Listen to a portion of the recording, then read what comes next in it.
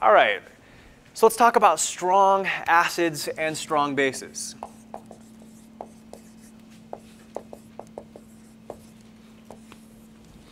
So there are really 5 fundamental types of problems when you're doing calculations for acid-base stuff. So, and each of those 5 can then be used to solve titration problems. But there's only 5 fundamental types, and when you realize that, once you realize what those 5 types are, it makes it much easier to approach a problem. Well, the first type is finding the pH of a strong acid. So let's say I have 0.1 molar HCl. I want to know what's the pH. Well, to get the pH, I need one of these. Which one am I probably going to figure out first? H+, because being a strong acid, this thing dissociates completely. So what is the H+ concentration in this solution? Yeah, 0.1. And so what's the pH? Negative log of 0.1. Notice 0.1 is 10 to the negative 1, and the negative log of that would be positive 1. Notice I'm picking nice round numbers so I can do them in my head, but obviously use your calculator. Cool. Now, one of the other types of problems that we're going to save for later, we'll do these a little bit later, are weak acids. And they're not such an easy problem. If I had, say, 0.1 molar HF,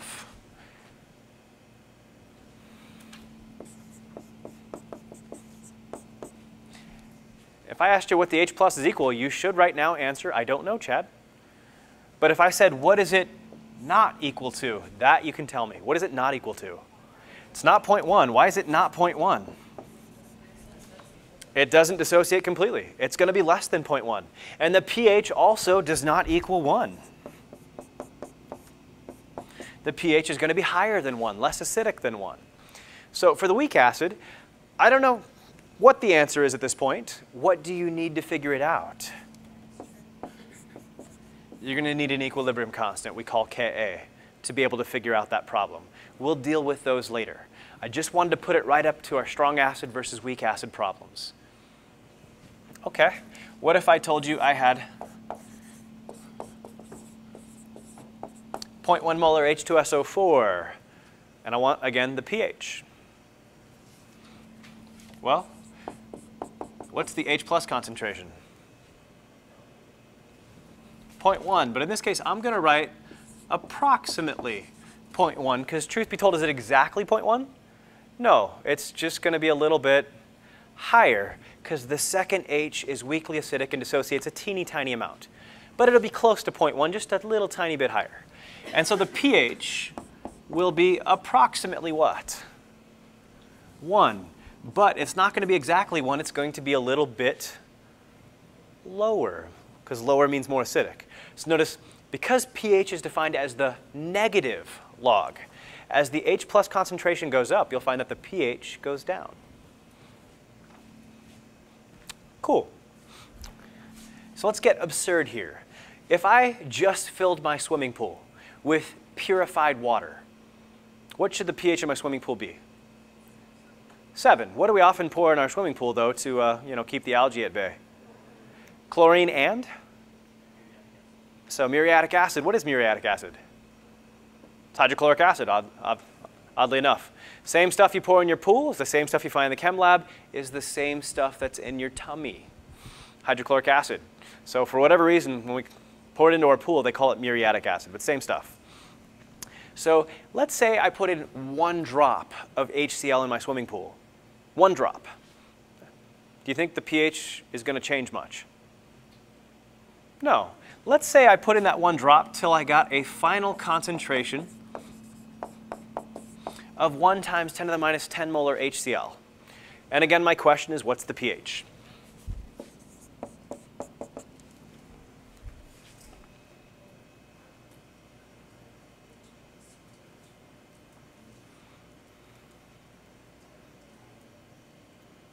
Anybody calculate this one for me? Anybody who has a calculator? 'Cause I definitely don't. You said 10? You got that right? So you're telling me I put 1 drop of HCl in there, and the pH went up to 10 and became a basic solution? Really? Cool. if you did the calculation correct, just so you know, and it gave you 10. And the problem's not with your calculation, the problem's with the method here. So notice, when we put HCl in water, water already had some H+. What concentration of H+ did pure water already have? 10 to the negative 7 molar. That's 0.00000001 molar. Well, if I added 0.1 molar HCl, how significant is that 0.00000001 molar that was already there? It's not, and we ignore it. But now, that 0.00000001 molar solution is not insignificant because I just added 0.0000000001 molar. Now, what I've added is insignificant compared to what water already had.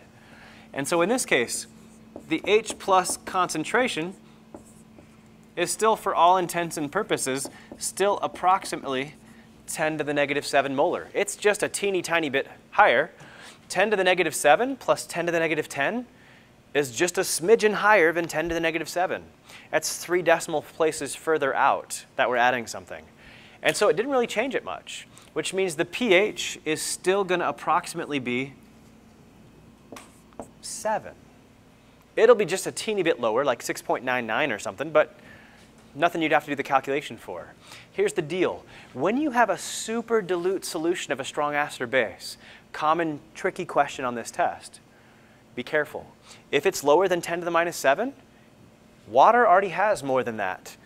And you're just going to go with what water had. That's going to be insignificant in comparison. This is so tricky because 99% of the time, the question we give you is not where the amount that we add is insignificant, but that what we've added is way more significant than what water already had, so we usually ignore how much water already had. Question? Does it have to say that it has pure water? Like in the question, No, it's always aqueous. All the acid-base stuff we're going to look at for the context of calculation stuff are going to be aqueous reactions. It's in water. Well, you're just going to look at this. Notice when I say molar, that's moles per liter. Moles of solute, HCl, per liter of solution, which means this already implies, by writing the term molarity here, that water's there as the solvent. So, and the key is, that's just less concentrated than 10 to the minus 7 molar. That's the key. And the pH is, for all intents and purposes, still going to be really close to 7. Question?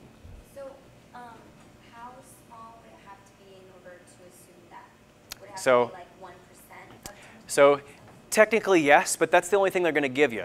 Because if I give you anything closer to 10 to the minus 7 than this, you actually would have to do a calculation involving the KW expression, and it gets ugly. So, but not something they're going to ask you. So usually they're going to give it to you this concentrated or even lower than that even. 1 times 10 to the minus 11 or 10 to the minus 12 or whatever. So now strong bases, they dissociate completely as well. And if I want the pH, again, if I have any one of the 4 things that we know how to calculate, I can get the other 3. Which one do I know right now? The OH. What is the hydroxide ion concentration here in a 0.1 molar solution of sodium hydroxide? 0.1. What can I get from this? I can get the pOH. That's the route I like to take. Technically, we could get the H+ from this and then get the pH, but I like going to the pOH and then going to pH. So what is the pOH? 1. So then what's the pH? 13, because they got to add up to 14. So one little extra step in the calculation for the strong base. So again, if the hydroxide's 0.1, then the pOH is the negative log of 0.1, and that happens to be 1. And then subtract from 14, we get a pH of 13. Okay. Now what if I had 0.1 molar barium hydroxide? What do you got to remember about barium hydroxide? Yeah, twice as many OHs. Both OHs dissociate completely. And so in this case, the OH minus concentration is not 0.1.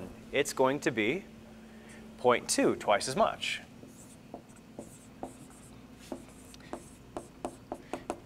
And if I want the pOH from there, what is the negative log of 0.2?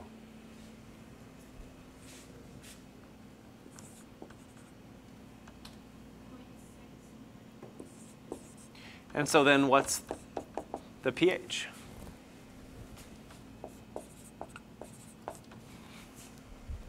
Somewhere right on. Awesome, awesome. Cool.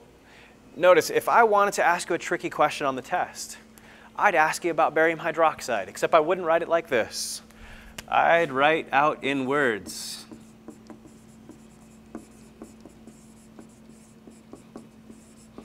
I'd write barium hydroxide, because you might forget that barium hydroxide actually is 2 OHs if all I give you is the name. So be careful. I know, it is so mean. Happens from time to time. Okay.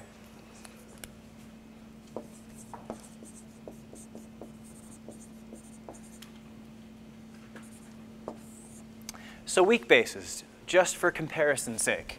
If I have a weak base, like say ammonia, and I have a 0.1 molar solution of ammonia, in fact, we will solve this one directly ourselves later. If I ask you, in this case it's a base, so I might say, what's the hydroxide ion concentration? And you should say, we don't know. But you can tell me what it's not equal to. And what is it not equal to? 0.1. And if it's not equal to 0.1, it's going to be less because it only partially dissociates. Then the pOH is not 1, and the pH is not 13. It's not going to be as basic as that because he's just a weak base and partially dissociates. What piece of information would we need to be able to calculate what that actually is? Cool. You now know the at least 4 out of the 5 types of problems. There are strong acid problems, and they dissociate completely, so they're pretty easy to calculate. Whereas weak acid problems, we're going to have to use Ka, and we're going to learn how to do those in a little bit. There are strong base problems, and again, those are pretty easy. They dissociate completely. But there are weak base problems. Those are a little bit tougher because we got to use the Kb and like an ice chart and stuff to calculate those as well. Those are 4 out of the 5 types of problem. We'll see in a little while down the road. The 5th type of problem will be buffer problems, and we'll factor those in a little bit later as well, but we use Henderson-Hasselbalch for those. So just to see if you're up on your stuff,